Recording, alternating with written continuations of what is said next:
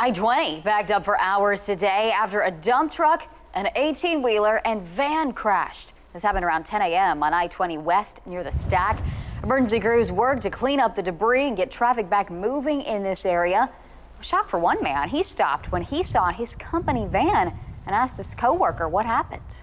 The traffic was kind of backed up. The dump truck come off 55 North around the ramp. I guess he must have been driving pretty quick, pretty fast, and running to the side of him, hit the side of him, and running the back of the 18-wheeler.